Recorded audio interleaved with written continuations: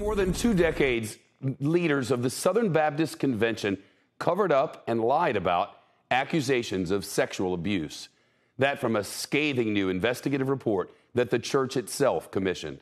It's the largest Protestant denomination in all the country, roughly 14 million members. One former Southern Baptist leader says this is much more than just a crisis for the church. He says it's an apocalypse. The president of Southern Baptist told members to prepare for what he calls deliberate actions to address these failures. Here's NBC's Thompson.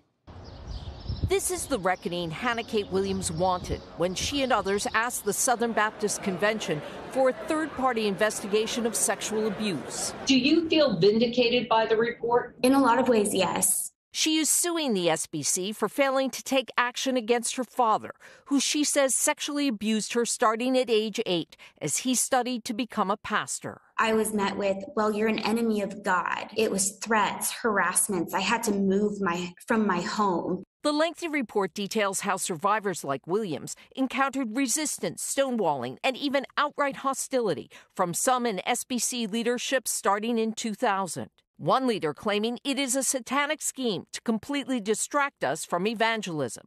Yet investigators found one staffer compiled a secret list of accused abusers with hundreds of names. What does this do to the reputation of Southern Baptists?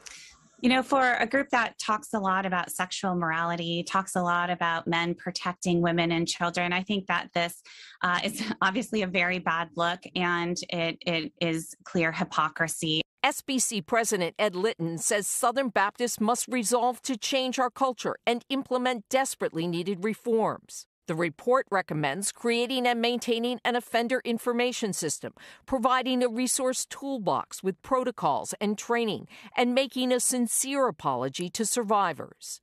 Healing won't come easy. Popular evangelist Beth Moore, who left the SBC last year, today tweeting, "You have betrayed your women. It's too late to make it right with me. It's not too late to make it right with them." For the news, I'm Thompson.